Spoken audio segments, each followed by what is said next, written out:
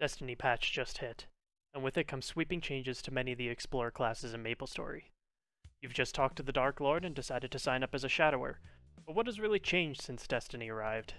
Today I'm going to answer some of the basic questions that many people have regarding how Shadower works and weaves post-Destiny, as well as some settings and keyboard options that can be used to ease the process. Afterwards, we'll touch on some advanced mechanics that can be played around with once you're comfortable with how everything works. Hello everyone. My name is Chiseler, and I'm a Shadower main and Barra that has been maining the class for the last year and a half or so. In that time, I've become very familiar with the inner workings and nuances of the class, from skill rotations to weaving mechanics, and best-in-slot hyper, link, and node setups, things like that. Since Destiny has arrived, many new players to the class have had many questions about how the class operates, especially since the main weaving rotation has changed slightly since pre-Destiny. I wanted to put together this video to walk players through the basic weaving mechanics and hopefully address any questions or comments that you may have had. First, we're going to explore the basic boss weaving rotation for Shadower's main bossing skills. There are 3 key skills that are involved in this rotation. The first skill, of course, is your Assassinate skill. This is unlocked when you reach your 4th job advancement and is your main source of damage against bosses and other 1 vs 1 targets. The skill is characterized by 2 distinct animations. For the sake of this guide, we are going to clarify what these 2 animations are. The first animation is characterized by your character performing a short horizontal attack in front of you, while reaching backwards away from the attack at the same time. This first portion of the Assassinate animation is commonly referred to as A1 within the community. We will be using the same name for it in this guide and future videos.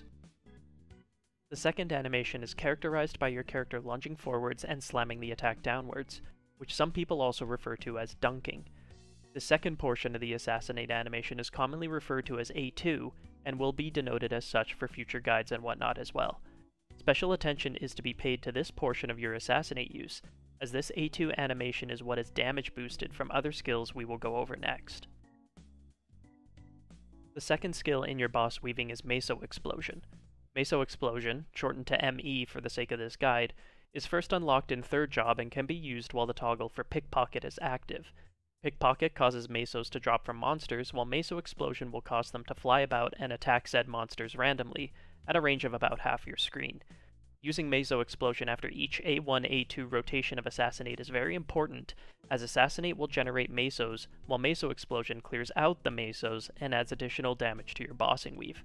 However, Meso Explosion is changed yet again in 4th job based on the final skill that is crucial for your bossing rotation. This final skill is Blood Money, which is a skill brand new to Shadowers in Destiny. Thankfully, this skill is a passive toggle, meaning it will always be active during a boss fight with the single press of a button. What this skill does is it turns Meso Explosion into a version of the skill to specifically use in bossing. It should be noted that Pickpocket and Blood Money cannot be active at the same time, as the former is for mobbing while the latter is for bossing. When active, the Mesos that drop from Blood Money will turn red, and when Meso Explosion is used, will cause the Mesos to attack the target within range with the highest HP only. Using this skill before your next Assassinate will also allow you to gain the Murderous Intent buff, which is characterized by this red symbol over your character and will buff the A2 portion of your Assassinate to inflict 50% additional final damage. This final damage boost to A2 is huge for Shadower's damage output. It's important that this buff be maintained while weaving as much as possible. Before we get into the weave rotation, we are going to check some keyboard settings first. In your search bar, type in keyboard, which will open your keyboard settings from your control panel. It is very important that the top bar for repeat delay is set to as short as possible. This will reduce the delay penalty while weaving if you happen to miss a key press, making the delay much more forgiving and keeping your attack speed up. Some Shadowers also like to lower their repeat rate if they are still having trouble. However, I never noticed any noticeable differences when I changed this around on my end. With our keyboard settings in place now, let's get back to using the skills we talked about earlier. So how do we use these skills together to perform Shadower's boss weaving? The rotation is very simple but may take some practice to get used to. The rotation we're going to be covering today is called the AAM method, which is the shortened version of A1, A2, ME. This rotation simply uses A1 first, immediately followed by A2, and finally using Meso Explosion shortly after A2 is used to clear out any generated Mesos, as well as reapply the Murderous Intent buff that was consumed when using A2. In my keyboard layout here, I have Assassinate on my Control key, Meso Explosion on my Z key, and Cruel Stab on my Shift key. Your keyboard layout will depend on what you find the most comfortable at the end of the day, but I like to keep these skills close together as you are constantly weaving Meso Explosion while using these skills in either mobbing or bossing. But anyways, back to boss weaving. Again, the rotation is A1, A2, ME, A1, A2, ME, so on and so forth. You can see how I lift and press the keys alternating between Assassinate and Meso Explosion to perform my weave. Holding the Assassinate skill will automatically cycle through the weave, however you will need to tap your Meso Explosion key, sometimes multiple times, while not holding Assassinate to proc the explosion. You can see how it looks for me with my on-screen keyboard in the corner of the screen. Performing this weave and getting used to the timing will take some practice. I recommend entering the Mulong Dojo Fog Forest training grounds here and just wailing into a boss totem to practice the rotation.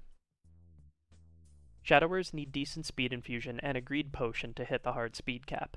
If you are using all attack speed boosters and are hitting the hard speed cap, normal weaving will result in about 70 Assassinate uses over the duration of a 30-second battle analysis. Newer players may have trouble with the timing to reach 70 Assassinates in 30 seconds, so now we can look at an option to reduce the key inputs required to maintain consistent weaving. In your search bar, type in sticky keys to bring you to your settings for this option. When I turn on sticky keys, I only keep the top option selected. I haven't dove into the effects the other options will have on the rotation. What sticky keys does is essentially presses a single button for you while putting in keyboard commands to simulate a button being held down, while in reality it has only been tapped once. You no longer need to press both buttons at the same time to perform keyboard shortcuts with this option enabled. The unique effect this has is by holding the control key down. This instead will count as repeatedly pressing the key over and over rather than simply holding it down. It should be noted that in order to use this method, Assassinate must be placed on the Control, Shift, or Alt keys only. Meso Explosion can be on any other key. With sticky keys enabled, the weave simply starts with pressing and holding the Assassinate key, then immediately pressing and holding the Meso Explosion key as well. This will automatically cycle between the skills without needing to lift your fingers off the keyboard at all. There are some pros and cons to this option, with the pros being that it greatly simplifies the weaving process and consistently allows you to use buffed Assassinates at a very steady pace. The disadvantages are that you still need to let go of the keys when working Trick Blade into your weave, and that you are unable to perform an advanced mechanic we're going to discuss next, known as animation cancelling.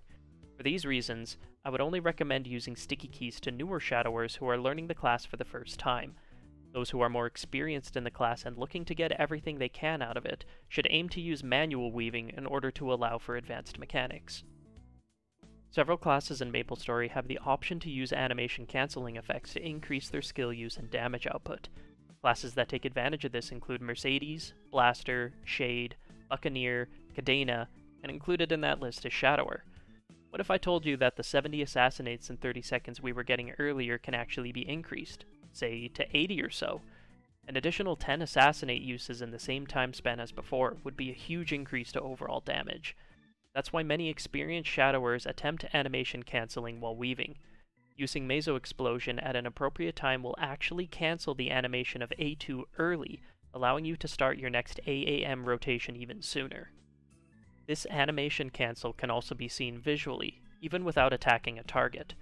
On screen now, I am simply holding Assassinate to go through the animations normally, but if I start working and pressing Meso Explosion shortly after the A2 animation begins, you can see I am greatly reducing the animation length of A2, allowing me to start my next weave sooner.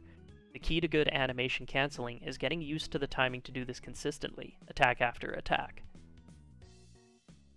The unfortunate thing is that the AAM rotation takes less than a second, meaning that you are actively trying to animation cancel less than a second each time, which can quickly get overwhelming.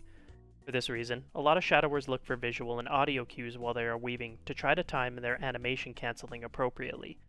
Some Shadowers use visual cues such as seeing their character or shadow partner reaching outwards as part of the A1 animation, meaning that the A2 animation to cancel is going to occur immediately after.